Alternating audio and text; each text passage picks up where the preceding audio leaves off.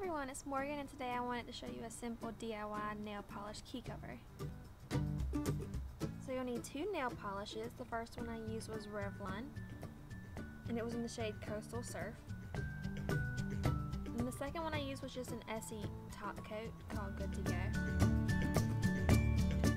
And of course you'll need a key and a napkin just so you won't get the table messy. So the first step is just to paint it over with the blue Revlon color. I did about 3 or 4 coats just to make sure that it was dark enough and stayed on for a while.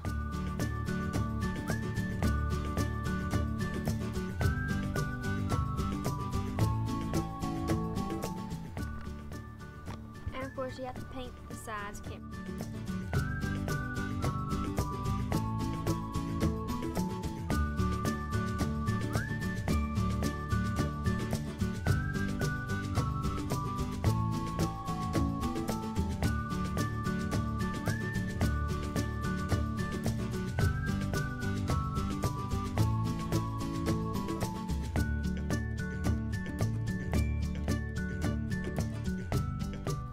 You could also add little designs on it, but I'm really not that creative. This is as good as it's gonna get.